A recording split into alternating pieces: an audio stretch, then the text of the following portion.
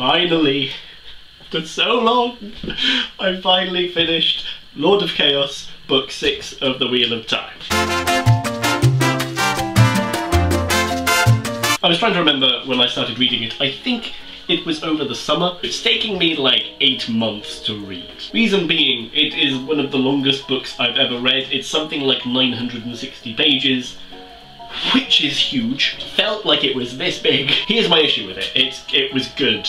It was really good, but so long. And the reason it took me so long was because halfway through I thought, this is getting boring, like nothing much is happening. And of course that's not true, loads of things were happening. For those of you who don't know, The Wheel of Time is an epic fantasy series of 15 books. The first, like, 11 were written by Robert Jordan, but the rest of them were finished by Brandon Sanderson after Robert Jordan passed away. They're generally well liked, but the thing is, they're long books and there's 15 of them.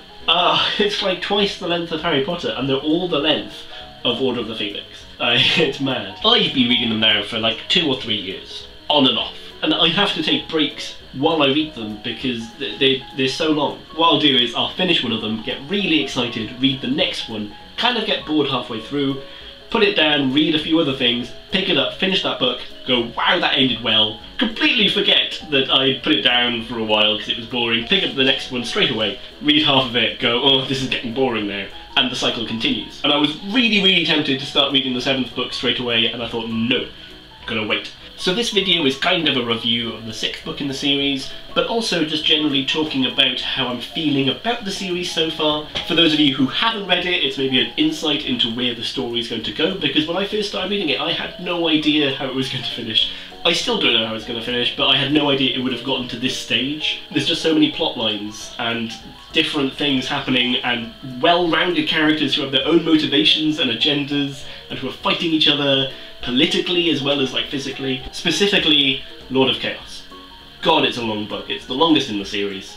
I'm happy I finished it, and it ended really well. I stopped reading it about halfway through when it was just talking about Elaine and Nynaeve in Saladar, mostly because I felt that the plot wasn't progressing. Thinking back, I think actually there were a couple of good chapters there, because not much is meant to happen. It's meant to feel like the Aes Sedai are not doing anything, and they're kind of just like prolonging the state that they're in, they're procrastinating, so actually that frustration at nothing happening was kind of mirrored through the story, and I liked that actually in retrospect. I didn't like it at the time. Also, it was doing a really good job at building tension between Nynaeve especially and Elaine, and those two with Mohidian.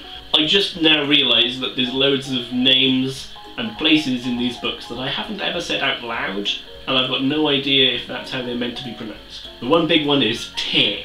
The city of Tyr, like tearing paper, but then other people have said Tyr. But then Tyr makes more sense when they call themselves Tyrans. I don't know, when I said it was Tyr, I was just mocked for my Welsh accent. That's right, I have a Welsh accent. Couldn't you tell?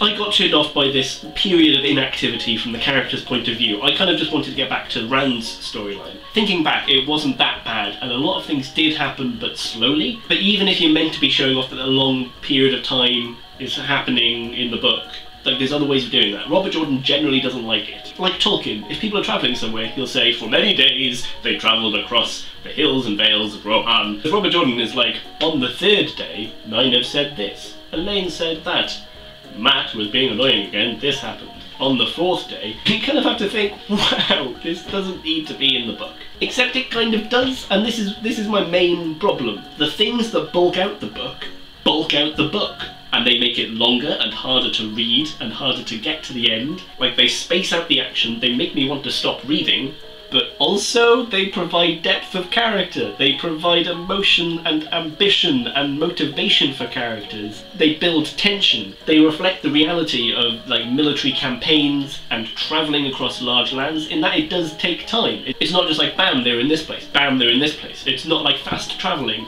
in an RPG. You have to actually walk there. It's like playing Skyrim and not being able to just go to the map and go here please. You have to play through. It gives it realism, and it also builds the story in a more complex way than just by focusing on the action. So I hate it and I love it, and I don't know which one is more, but it's mad. I think I'm doing well with reading it so far. It's taking time. I always knew it was going to take time, and I think breaking within the book is fine as long as I come back to it. I've had a few occasions where I've paused reading for so long I've forgotten what happened. I'm now in that stage with the Forsaken. I have no idea which Forsaken are alive and dead. Again, the depth of these books. There's 13 bad guys, plus the main baddie. Generally speaking though, I am enjoying the series. As I mentioned earlier, there are plot points that I had no idea could happen. I kind of assumed when I started reading it would be a very typical hero's journey, but not only are all the characters given their own story arcs that build into the main story arc, there's also just random other things that happen and then flow in. Again, like real life. Like he's taken world building to another extreme. He's not just talking about one group of people. He's talking about the world. He's talking about different countries. And the depth to which he goes into detailing these nations, about like how Domani women are like really flirtatious, and about how in Ebu Dar they have these ritualistic knives. How in Cairhien they're all about like the political power play. It's mad and amazing, and it feels like a real place. I watched a video on YouTube recently about George R.R. Martin and A Song of Ice and Fire, and how it reads more like a history than a fiction, and I think this is also true with Robert Jordan. Even though it's talking about magic, it's really well detailed, and the people feel real, the nations feel real, and everything is given a very realistic tone, despite the fact that we're talking about half human, half monster creatures, and eyeless, white, pale figures, and grey men who aren't seen until they kill you, and a guy who's a reincarnation of a dude who died thousands of years ago and has been reincarnated many times.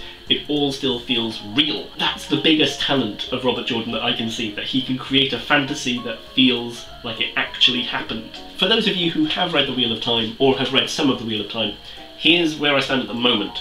Moraine is dead, but I don't think she is actually dead. I think she's going to come back. Same for Lanfear, only because Lanfear's destiny seems tied in with Rand's to a much larger extent. Like, she has this whole history with Lewis Therin, and you just know she's going to come back, and if she comes back, Moraine has to come back. That's the only like logic I can think of there. Rand now has Andor and Cairhien, and I was really worried at the end of the book that he was going to be taken off, and you'd have like 2 or 3 books where everything would start to crumble, but he's okay, and his power is intact. He's on such a meteoric rise, there has to be hubris. There has to be something that goes wrong, he has to lose allies. That's gonna have to happen, I think, before he builds up his power again, and then we'll fight like Time and Garden. I think also that Rand might get gentled, because they were talking about it so much, and then the fact that it's now been found to be healed, I think they have to then play into that, so I think he's going to lose his power. Someone's going to gentle him, and then he'll have to get it back. Either he'll be healed, or he'll have to do something where he will, again, magically get the power back somehow. I'm not sure how. Logically, that's kind of what I'm thinking would happen in this story, but at the same time, the writing is so intricate and complex, anything could happen, and it would kind of work. So I've got no idea. On my Kindle, I've highlighted all of Min's predictions, and I'm really enjoying going back and checking up on them, because some of them, like Perrin has now found his falcon in Fail, who I hate. Oh, she's such a jealous bitch. I can't stand Fail. Oh my god, she annoys me. How can you be that? Ew.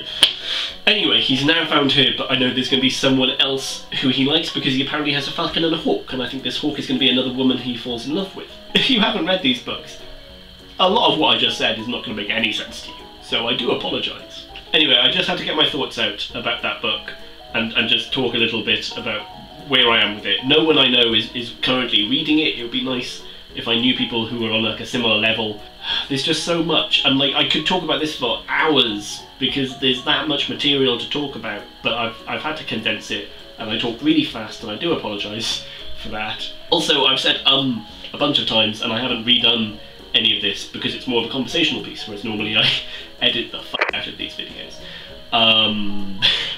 Okay. But anyway, if you've read The Wheel of Time, or if you're reading The Wheel of Time, or you're thinking of The Wheel of Time, please comment below, talk to me about like how you're finding these books, whether you are similarly intimidated by the length of them, but if you're enjoying them nonetheless, please let me know, and thank you very much for watching.